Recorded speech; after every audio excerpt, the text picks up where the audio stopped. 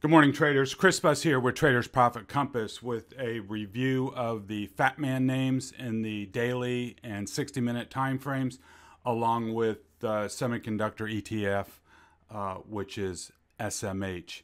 8:25 in the morning on Tuesday, August 9th. Starting out with Meta here, we had the big gap down a ways back early in the year, and it has moved down in this bullish falling wedge, but we are still down trapped in this basing area that runs from about 155 up to 172. You can see the green line is the 50 EMA. I think that's,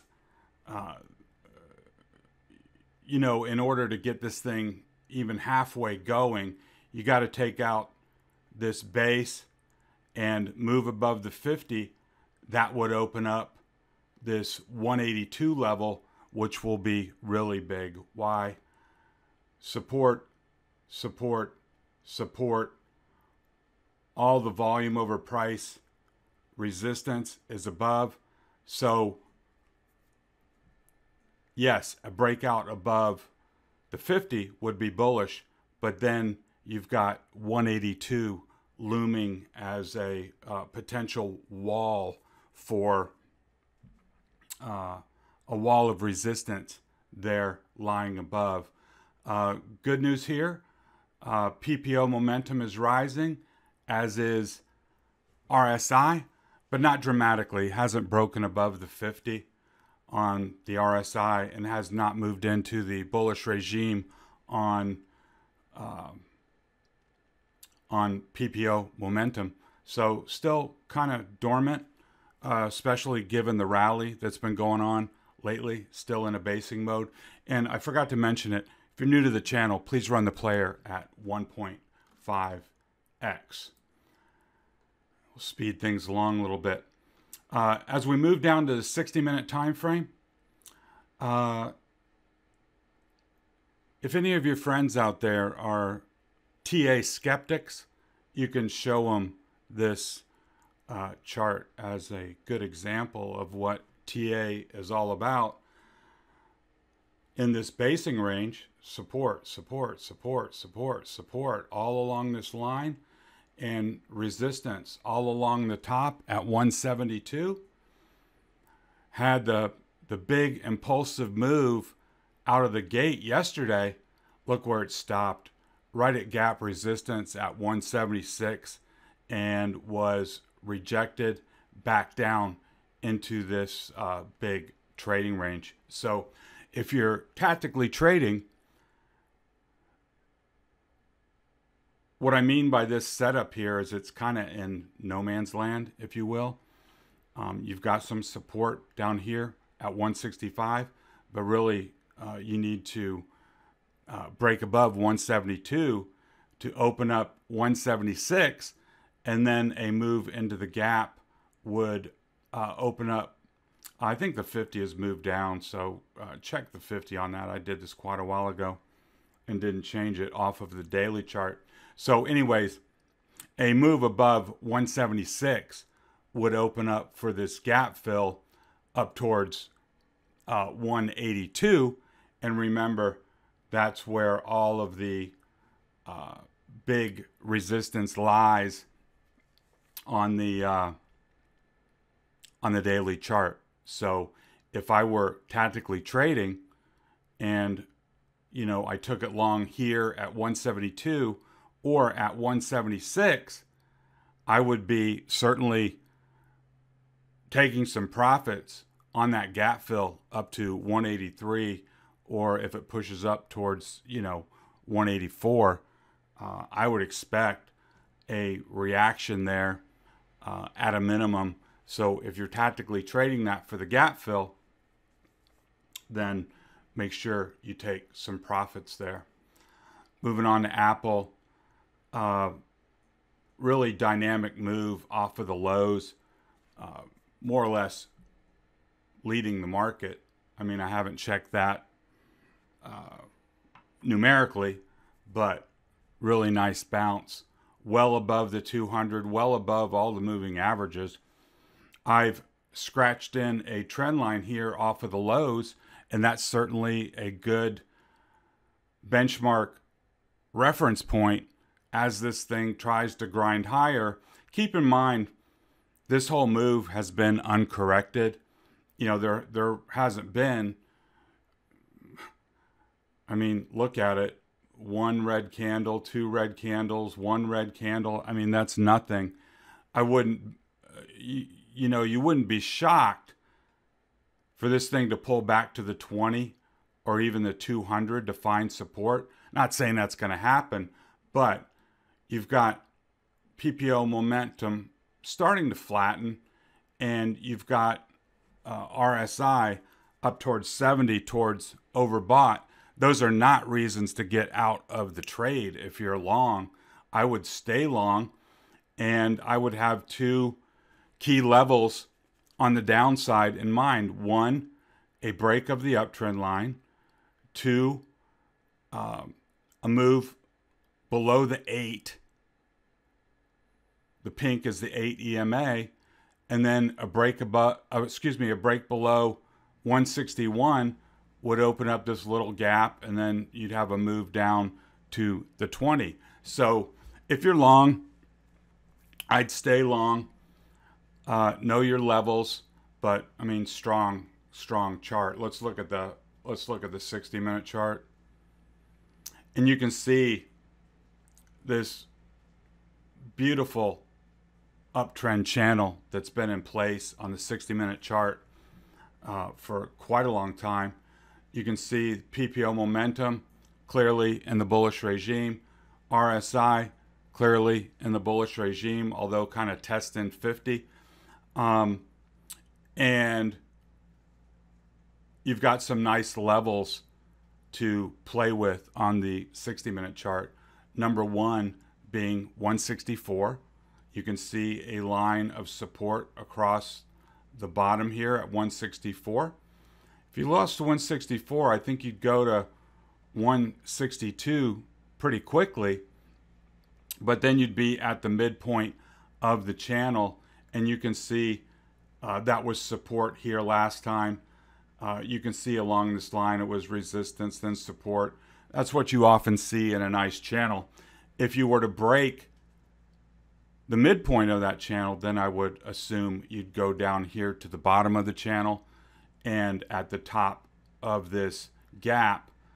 And if you got that, that would be a place to see, you know, if it held, try to get a long there. If the rally continues, you know, move back up to the top of the box. And how it works is, or you're trading, keep doing what's working until it doesn't. For instance, buy the bottom of the channel, top of the channel, buy the bottom of the channel, sell the top of the channel, buy the bottom of the channel. Up to the top will eventually come down to the bottom, and the assumption is it's going to hold, and that's your objective entry. If it doesn't, then you quickly exit your position with a manageable loss. That's about all you can do at that point. So Apple still looks relatively strong in this market. Tesla daily chart. I did not put it in here, you know, the whole fib retracement, but I did put it on there that this came up to the 618 fib retracement level. You can see that price got rejected there the other day. What was that? That would have been Thursday, Friday, down day, and then yesterday made another little run but came back. I've got a little band of support here between 862.50 and 890. Price above the 200, the 20, and the 50. If I were long, I'd be careful breaking below 160, or excuse me, 862.50. That would probably bring the 200 into play and the 20. If I didn't have a position, I think if it came down here towards the bottom of this zone, you can be a buyer there with a stop below, or you can wait for this breakout above 890 and then shoot for 935 up at the prior high. And, you know, if you've been involved in Tesla or any stock, remember, look left for structure, and the same levels will come up again and again and again. I mean, you know, back in here, every other day we were talking about 935 as being a level, and then we were talking about 1,000 being a level when it was back in this trading range. So now on the way back up, all those levels become, of course, resistance. So the key to it is, once you get your levels established, as you go out in time, those levels will again become important as direction on price changes. Now on the 60-minute chart, you can see we went up to this 935 level, have come back to 860. I've got a trend line off of these lows, which gives you a beautiful reference point for a potential long if price were to come back.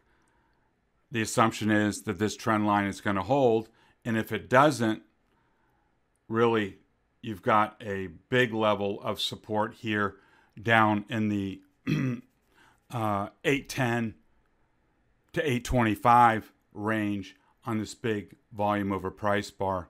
So I think it's important, not mission critical, but I would like to see 860 hold the day. If not, you would break below the prior low, and then you'd probably go right down to this trend line for a little test. Microsoft, really interesting setup.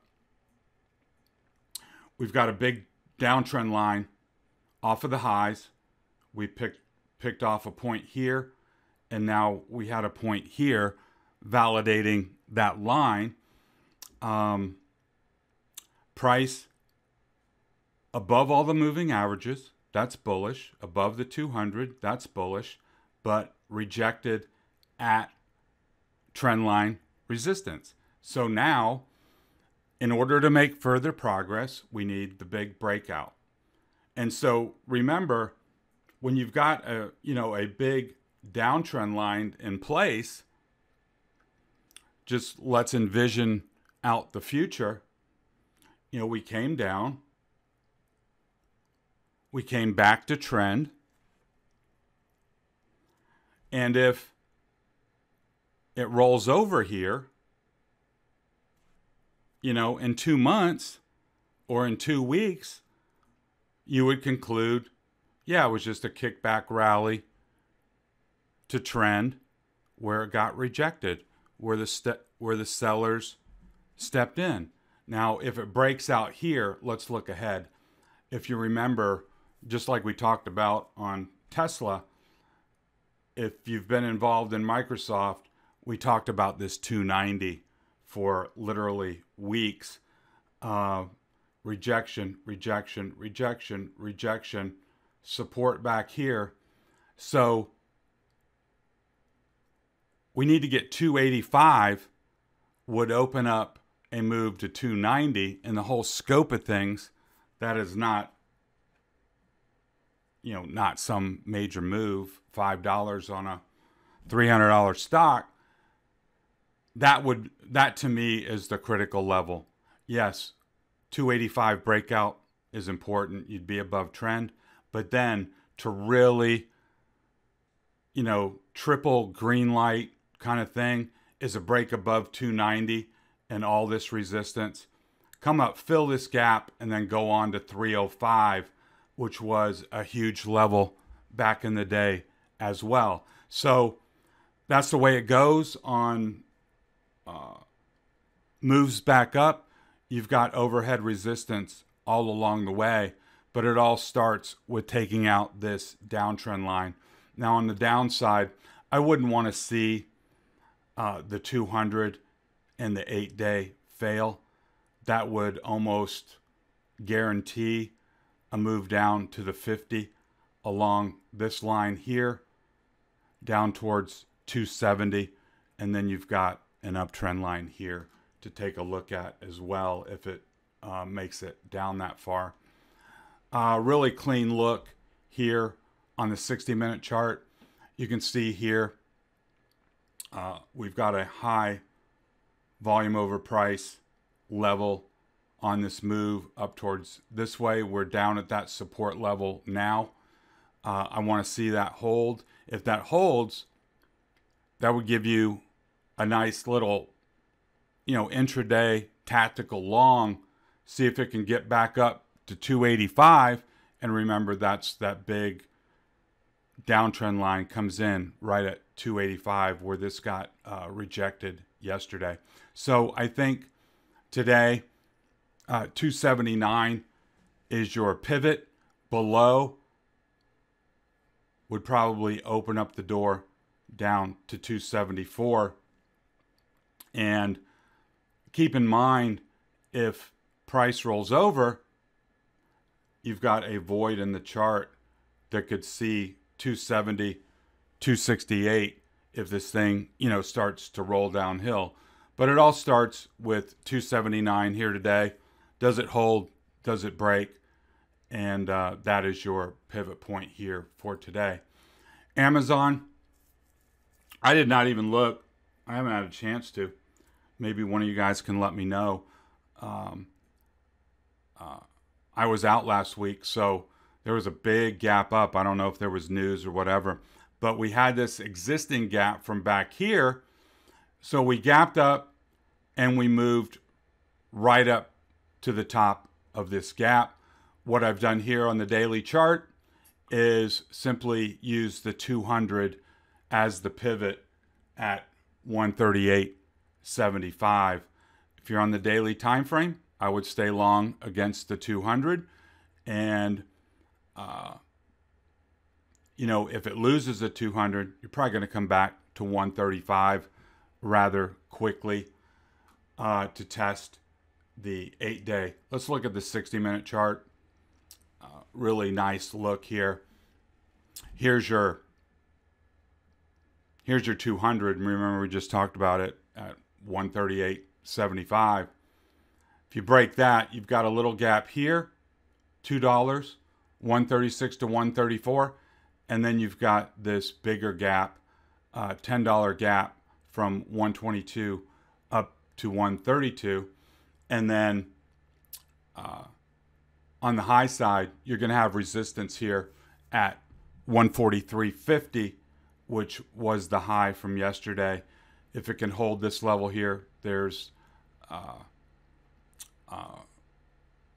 path higher up towards this 149, 150 area.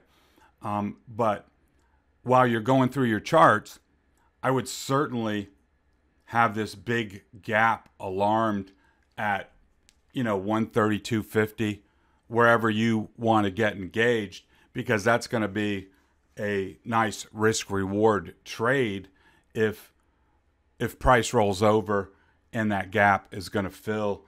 You'd have $1 or $2 of risk versus a $10 move, to fill the gap. You got to take that short if you get that gap entry. I wanted to go back, excuse me, wrong way. On Amazon Daily, this trading range between 148, 149 and 177 goes way, way back, way before the split. I mean, this range was literally for almost a year. So when and if price gets up to that level, one, probably going to be a wall of resistance there from price memory. But if it breaks above, then remember what we say, when you break back into an old trading range, the target becomes the far side. So even if you didn't do any of this and you get a break above 149, 150, you can be long there and see if the rally can extend and you get that technical measured move up to the top of the range. Here's another great example of support and resistance while a stock is basing. I mean, going all the way back to May, look at the line of resistance, look at the line of support. I mean, plus or minus 15 cents. They all stopped on a dime, and they all stopped on a dime on the way up. And even look at yesterday, little fake breakout, got up to 120, and then came right back and closed inside of this range. So on the upside, on any kind of breakout above the range, you got the 200, and then you got a big level at 126. Support, all this support. So then that becomes a big resistance level. And just as we noted a second ago with Amazon, set yourself some alarms. And even if you were to say, you know what, I don't want to get involved at 118.50, you got the 200 right there, blah, blah, blah. For whatever your reasoning is, I would certainly have an alarm at 126, because if it broke above that, it's got a lot of technical running room. Why? Because you broke back above a major line of resistance, and then that will become support. So your first entry will be on a break above the base. And remember, that base is $12 wide from 106 to 118. So a break above would measure $12. So that would take you to 130 on a measured move basis on that breakout.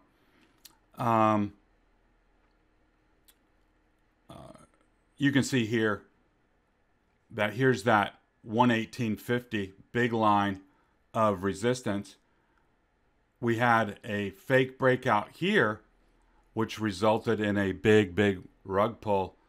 And that's what we got to be on guard for here, because just like in this instance, fake breakout back into the range, you really don't want to see that. So what Google needs to do is quickly gather itself and not lose 116.50, because if you lose that level, which was support here and resistance here, then that opens up a door down to 114. And then this really would look like a fake breakout, and then potentially even a move back down to the bottom of the box, which happened this time. So be careful there. PPO still above the zero line, which keeps it positive.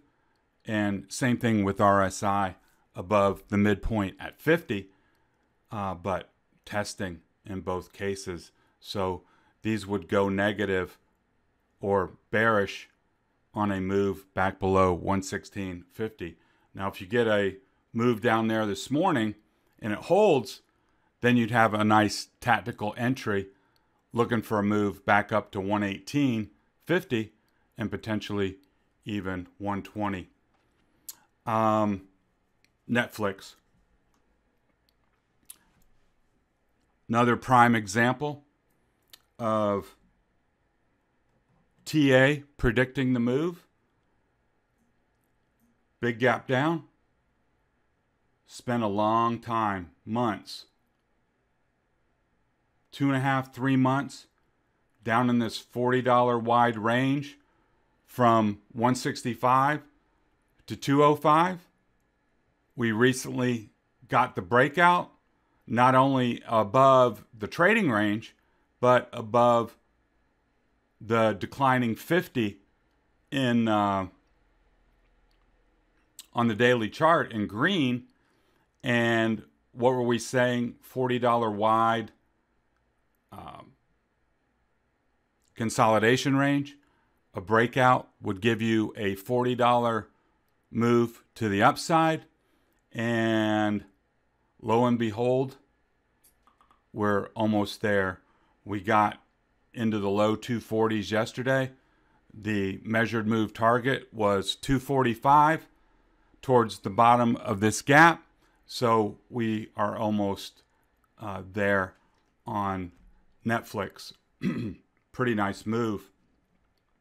Doesn't look like much because the scale is compressed, but that was a nice nearly $40 move on Netflix. I don't know if I've got the 60-minute. Yeah, I've got a nice trend line here on the 60 that you can use for reference. You can see in your, in your technical analysis, you've got a nice ascending triangle with the flat side being at 227.50. Pressing. Finally got the breakout and a $10 move out of the gate yesterday. It actually got all the way up towards 242 before it backed off. Now, if you got some weakness out of the gate today and it came down to 227.50, that's your objective buy. Why? Because you've got trend line support and you've got all this volume over price support there as well. So that is your objective long. Now, if things get wobbly and you lose 227.50, then that's your objective short.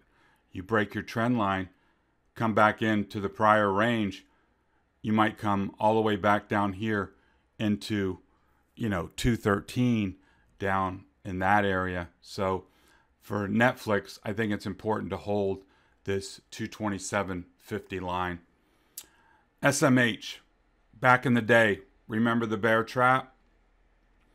I think we were short in here, got that move, and then on this candle, we said, GTFO, get the F out, because it looked like a fake breakdown. And then we got the confirmation of that when it broke back into this big down channel. And remember, just like we said on the trading ranges,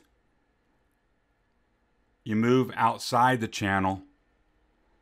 Then when you move inside, you're back into the trading range. You treat channels just like you would horizontal trading ranges. Your technical measured move is the far side of the trading range, which is the top of the channel. So we had our eyes on first the midpoint. Then when we crossed this barrier at 217.50, we were looking above to the top of the channel, which we got. Not unusual after you've been away from the top of the channel for a long time and you come back into it, you often get a reaction, just like we did here, right? Bottom of the channel, top of the channel, little fake breakout, back inside, found the bottom of the channel, found the top of the channel, rejected, bottom, bounce, fake move, top of the channel, and breakout. So today, I think 240 is your pivot, and you've got the 200 EMA as resistance above right here at 244. That may pose a problem. But above 247, 247.50, then this chart opens up. Notice back here a little void in the chart. I think you could get a fast move if you got above the 200 and can take out 247.50. I think you can get towards 256, 257, and then possibly all the way up to 270, where you've got the big high volume over price bar resistance. On the downside, I think if you lose 240, you'll come back in to the 20 down here at 230. Let's look at the 60-minute chart. Yeah, see, here I've got this nice trend line off of the lows, and we were just talking about 237.50. You lose this trend line, your next support is at 232.50 right here at this high, but then a more likely scenario, at least in my mind, would be coming back down to this high volume over price bar towards 228, 230, right in that area. So I'll remind you that we've got the CPI tomorrow. I would anticipate that be a market moving event. So you should be mindful of your overnight risk, because that's going to be pre-market. And, I tend to be kind of a defensive trader. I don't want to be out, up to my neck in longs or anything, ahead of that print. As I'm coming back from vacation, I haven't didn't do any trading yesterday. Don't anticipate doing any trading today. I'm still kind of in catch-up mode, getting in the flow of the market. And I'm sitting here thinking, other than, some little day trade or something like that, I don't want to put on a ton of risk heading into that CPI print tomorrow. If there's a moonshot, then I know how to buy. If there's a giant rug pull, then I'll be thankful that I didn't rush out and put on a bunch of longs. So all I'm saying is just review your positions, be mindful of that overnight risk, and then we'll see what happens tomorrow. I have no idea, what it could be,